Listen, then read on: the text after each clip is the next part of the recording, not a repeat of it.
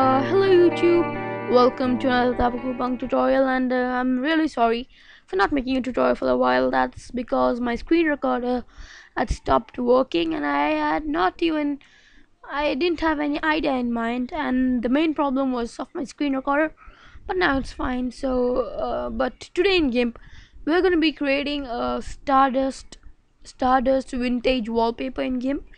As you can see, I've made a new image, 1600 into 200, and now select your gradient tool.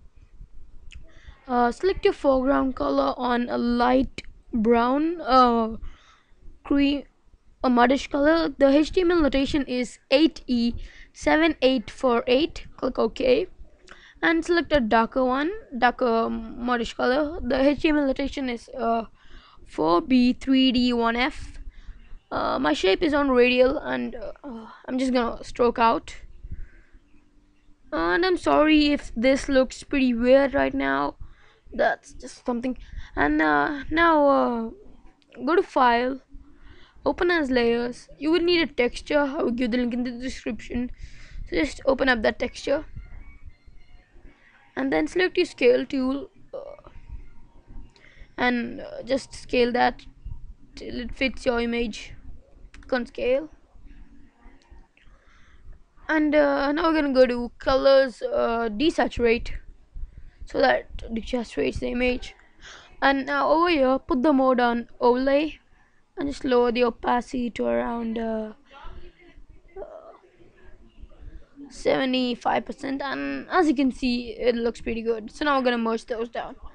And now you may be thinking that the stardust effect is pretty hard to do, that like in one of GIMP Now How's tutorial, you have to select your paths tool and keep on making paths for stardust.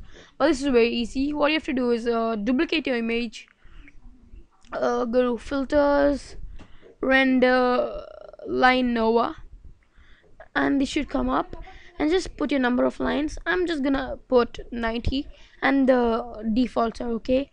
And you should be generating lines like this. Now it looks pretty weird, but after it's done, trust me, it looks awesome, really awesome.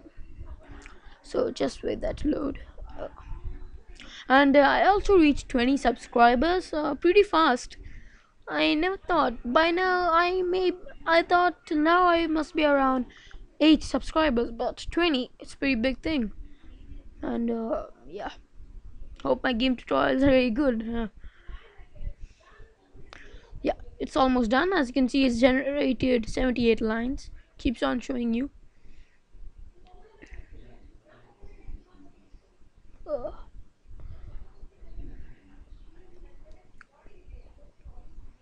and it gives us a pretty good looking stardust effect.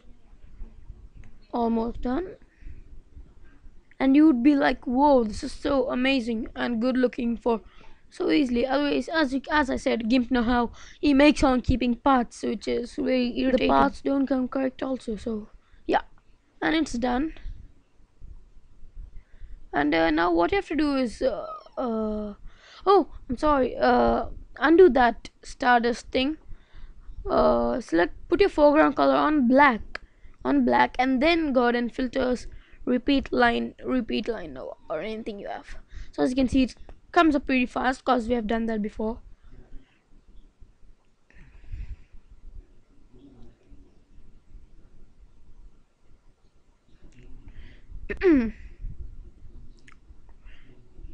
And you people may be wondering why should send for all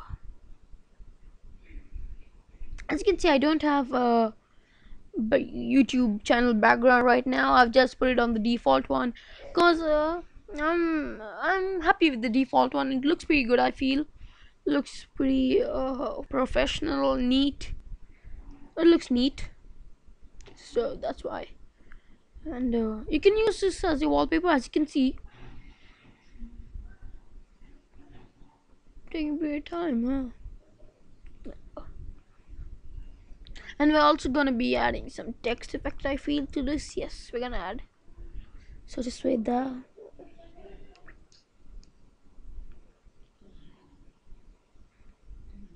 Oh, come on.